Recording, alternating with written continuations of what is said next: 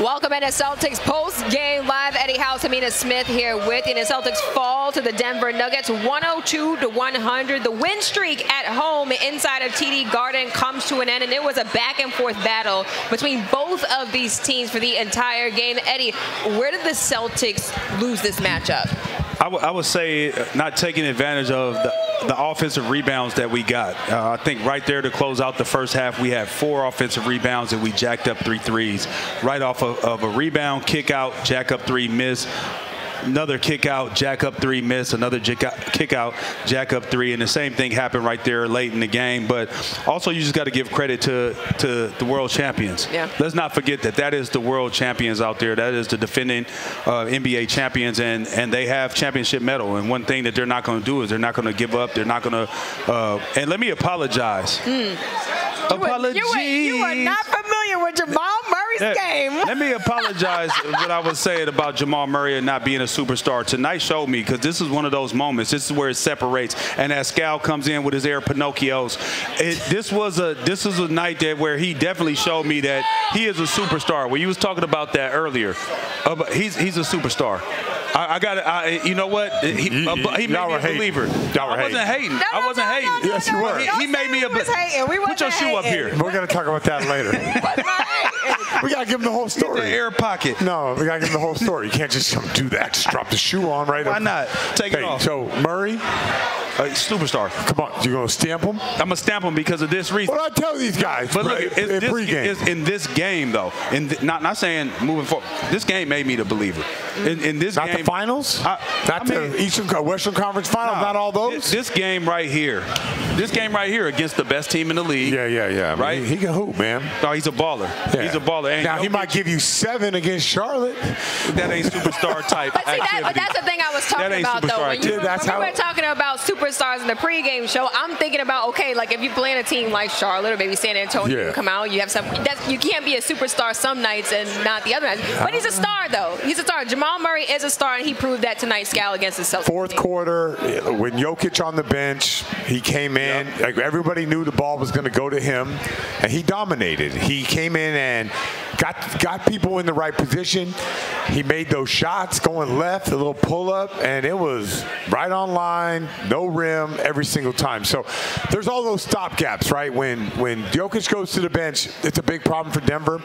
But if he's doing that, they're winning most of those games. Like I said, how many times, I don't know this answer, I could probably figure it out. How many times have Jokic came in a game up 2 and lost that game? Not many. Not many.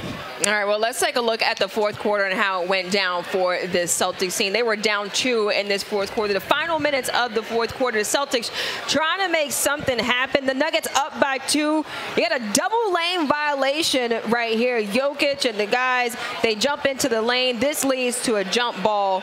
Take a look at it again one more time. Kristaps Porzingis, Jaylen Brown, they take the bait, they get into the lane, but Jokic also in the lane as well. Jump ball, Jayson Tatum gets it, calls a timeout right here, and this is probably the first time I've seen Joe Mazzulla run for the timeout. Derek White makes the inbound, and of course Jayson Tatum with the fall away shot. We've seen it, Scal, time and time again, Tatum taking that shot at the end of the game. What did you think about the last sequence of this matchup?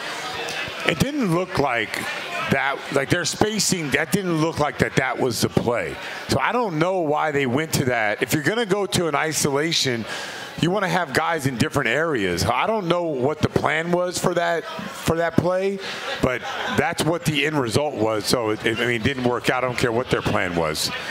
Eddie, what did you think was supposed to happen if that wasn't supposed to happen in the final minutes of this game? I think they were trying to get the ball to Jayson Tatum, but what happened was they had Michael Porter Jr. on the ball, Derek White taking it out, much more size. Now the pass is offline. Look at that. Throws Tatum off of his spot, and I think that his internal clock was a lot faster.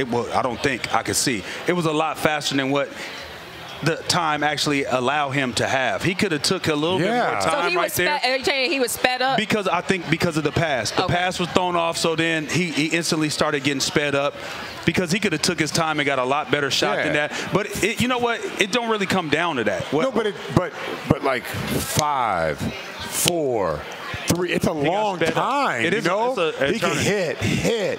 hit, and then go fade. Yeah. You know, it just felt like he rushed it and he didn't have to. And I think it's because of that pass, you know, and so give Denver their credit, but it wasn't lost there. Think about the wasted possessions we had when we got offensive rebound after offensive rebound, and it was end up in a 3. And then we jack that 3 up, we miss, get another offensive rebound, kick it out to somebody, jack another 3, miss it, get another rebound, jack. At some point you say, hell, we got to slow this down a little bit. Let's get a good possession here. We have a good team here. We have guys that we trust. It doesn't have to play hero ball. And I think we got caught up in just the moment of trying to do something. And it's not a bad thing when you have guys that want to step up and make the right play or make the play for your team. But at the same time, you know, I think we have a high enough basketball IQ on this team to where we should realize that we had 7 possessions, offensive rebounds, and 7 looks where we couldn't get it done. And you know, that's going to come back to haunt. I got to add, because I was into the game, I didn't see. Why do you think we struggle to execute against the Denver Nuggets? They're not like, let's just go down like Michael Porter. Like they're not. I thought they were physical. They were. I thought they were physical. No question, but they should not be. But why? But you know, I hate to bring it up. Miami's going to be physical too. Like, so I'm just. Why do we struggle to execute today? That's what I don't. I have to rewatch. But to me, I feel like we have matchups everywhere, and everything we did, it was rigid. There's nothing smooth out there. There was very few great possessions for us. I don't have an answer for you. Look, in the first half, we had 11 fast break points. We were getting stops. We were keeping them off the glass. We were keeping them out of the paint. We only had 2 in the second half, right? Points in the paint, we were up 22-16. Points in the paint at halftime. We only won by 4, 40-36. So we got dominated in the paint in the second half, and our assists went down. We had, whereas 15 assists, 22 field goals, only 21 assists at the end of the game on 38. I mean, those are the things right there. You kind of go away from whatever it was that you were doing, and sometimes that happens. Yeah, they took us out of what we normally play like. They took us out of our pace. They took us out of, you know, execution. They pushed us off the line. Like it was tough for us to do things today, and I was a little disappointed in the way that we played like that, because I just feel like Denver's solid defensively, but I feel like we should be able to get into our stuff, get our stuff, and I just didn't. That game didn't feel like we got any of that today. In the second half, especially. Yeah, in the second half. Nikola Jokic had 34 points, 12 rebounds, and 9 assists. And really, Eddie, I feel like this Celtics team didn't really have an answer for the Joker at all. Well, the NBA doesn't. Right. You know, they don't have an answer. And then I'll say this, and this is not going out on no kind of limb. It's just saying, this ain't no hot take or anything. If he's playing like this, and Jamal Murray is playing the way Jamal Murray is playing, this team is extremely tough to beat. I don't care how we want to slice and how we want to dice it, whatever you want to cut it up and try to make it sound cool. No, it's not. These two guys right here, and I don't want to say they're the best duo in basketball because they do so many different things, but when we talk about the best duos, like two-man game. Two-man game, they're the best in the league. They are the best two-man game. Running a two-man game, I will give you that. They are the best two-man game, and they read off each other, they play off each other, they feed off each other. I mean, there's nothing you could do about that right there. And one thing about Jokic, he gonna punish you. He's trying to get to his spot, and he'll do it with physicality. And one thing I did see, that last bucket he made in the fourth quarter, his first, actually he made a pass. His first step is a lot faster than what people think it is. That first step for a 7-footer to be trying to guard, or a big man that's not used to seeing somebody that has the ability and the talents that he has. When I seen that, I was like, okay, that's the difference maker right there. That's why he gets so much space. That's why he's able to create so much space. And Jamal Murray had 35 points, 8 rebounds, and 5 assists. Scal, why was Jamal Murray able to have so much success against the Celtics team that's very talented from top to bottom? Eddie was hating on him because Eddie was saying, I was hating on them shoes, and they still don't got success. Eddie was calling him a casual. I didn't say that. I did not say that. I said he was a star. I said he was a star.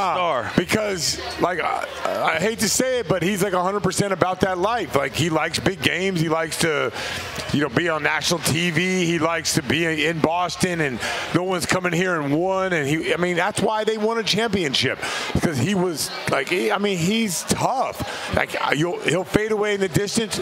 There's a good chance that he ain't making the All-Star team in the Western Conference. And he should. It's crazy. No question that he shouldn't, though. But it's crazy. You start looking at the guards, you're like, man, he might be on the outside looking in. But that's because he doesn't bring it every single night. But on nights like this, look at this. See, that was the only thing I'm thinking about Jamal Murray. If you don't bring it every single night, then you can't really be, at least in my opinion, in that superstar category. I feel like you got to bring it every single night. But it's tough. At least most nights. But hold on, Amina. If we're talking about winning a championship, and he delivers on the biggest stage, doesn't that make him a superstar? I mean, yeah. I say he's a superstar. Superstar gamer. That's exactly. How about I feel like something a little bit more specific than calling him a superstar. I look at Nikola Jokic and I say that's a superstar in this league. I look at Jayson Tatum, that's a superstar in this league. Jamal Murray, he's teetering like right in between star and May and June. He's not. But and you're right. But you know what? That's when it matters. I was thinking that same thing. But tonight, he punished. Tonight, he proved to me that he's a super. Yo, you gonna pull them off? Yo, we're gonna tell this little story. Hey, make sure this ain't stinking. Do them things stink? Let me got tell some odor eaters in them bad boys. Let me tell y'all what happened. Hey, look. Hey, this is what you never. Hey, everybody that's back here, don't ever have something like that in your closet, please. All right, let me tell you guys a little story. Okay, a long time ago, when Eddie played and I played, probably in 2009, I wore these, right? And Eddie and I was thinking I was fly, like I was thinking I'm some European this and that with my straps and everything like that, feeling good. Eddie House comes up to me and he's like, "Oh, those are nice," and right away my radar up. He about to kill me for this, right? He goes, "Those are the Geppetto make those. These are the Air Pinocchios right here, right?" And today, you see the air bubble in the back. And let me tell you, ever since I see these in my closet sitting there, this is almost 20 years now. Yeah, 15 years. Yeah, I think of Eddie House, right? And I knew he was going to be here today, and I'm facing my demons, man. So I put these bad boys on. I came in here. And he jinxed us. And I don't care. And he jinxed us. I don't care what you get these up out of here. Get the shoe out of here.